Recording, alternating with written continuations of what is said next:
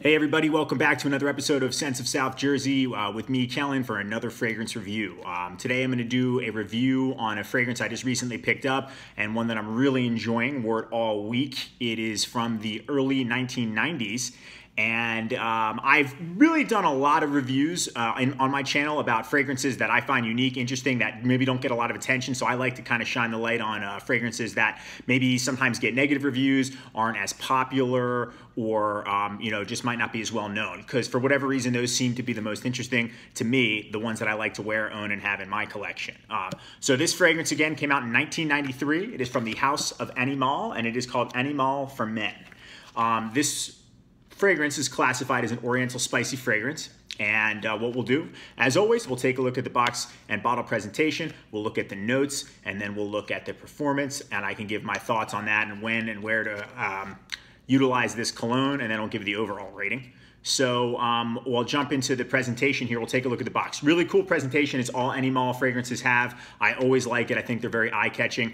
The box here is really cool. We'll take a look at the front. It says Animal for Men here. You have what is either a lightning bolt or some sort of claw scratch that goes right in the center of it to give it that pop kind of feel to it. It has the kind of texture over that as well. You can see it kind of lifts off the box. It's embossed there, and you have what looks like almost nighttime stars all over the place here. This kind of like speckled print all over the box. Eau de toilette strength, that's the concentration, and it has, the bottle size, which is a 3.4 ounce, so it's 100 ml, 80% alcohol by volume, saying that on there. A lot of older school fragrances say that. I don't know if it does as much anymore. On the back, you have some ingredient contents, and on the sides, nothing much really going on there. Top, nothing much going on there. And on the bottom, you have the barcode or serial number. So let's take a look at the box. Box opens like this.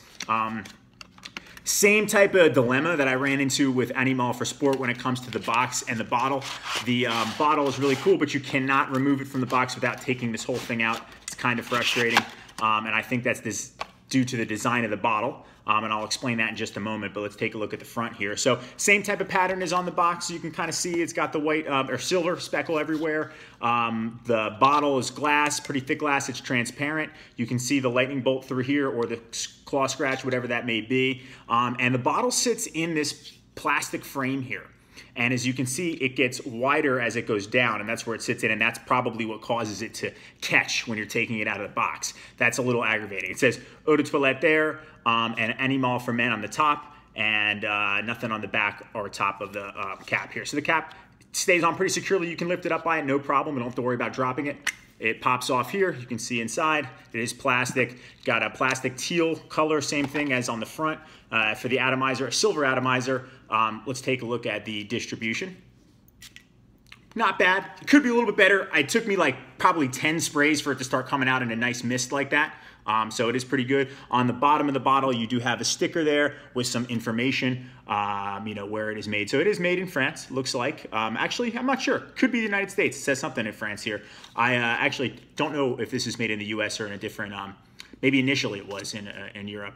But either way, the notes for this, not that many. It's not a super complex fragrance, which is what I like about it. It's pretty fresh and simple. Top, you have freesia, lemon, and neroli.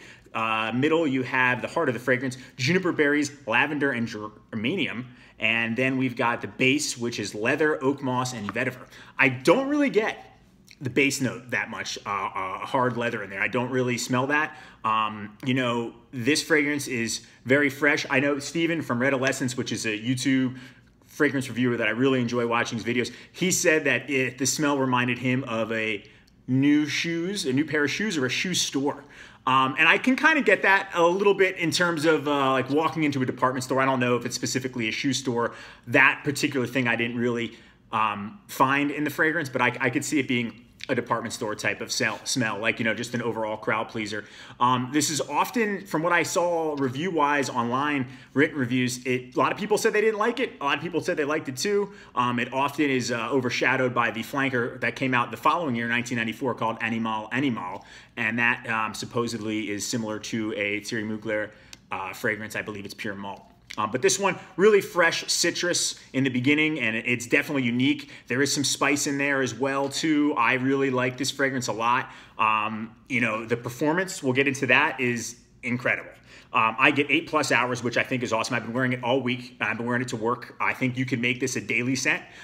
You could dress it up or down. It could be casual. It's those fresh citrus scents that have a good opening like that. I really feel like you can do either or with. It may lean on the casual side, but I think, again, it could go both ways in terms of it being a formal or not too formal, but like, office or casual scent. It definitely could be somebody's signature scent, something that they wear all the time. It's got a clean smell. I really like it a lot. The sillage is great too. Projection is good, probably for the first half of the fragrance. It's not going to be too overpowering. My first day wearing it, I smelled it all day long, and I thought the performance was incredible. Then later on in the week, for whatever reason, maybe I got a case of olfactory fatigue, but I think that is probably what happened. I got used to it. And I don't think that it wasn't performing because other people could smell it a lot. And I got some compliments on it too at work, which I thought was cool. So, if a fragrance can do that, then it's definitely a good one in my opinion. And, regardless of what it is. And I really liked it. The strongest was the first day, and then I felt like it became a little bit more subtle. Second half of the fragrance, I think the projection-wise, it'll still be within an arm's distance. People could absolutely get a whiff of this for sure. Maybe the last hour or two, it'll sit closer to the skin.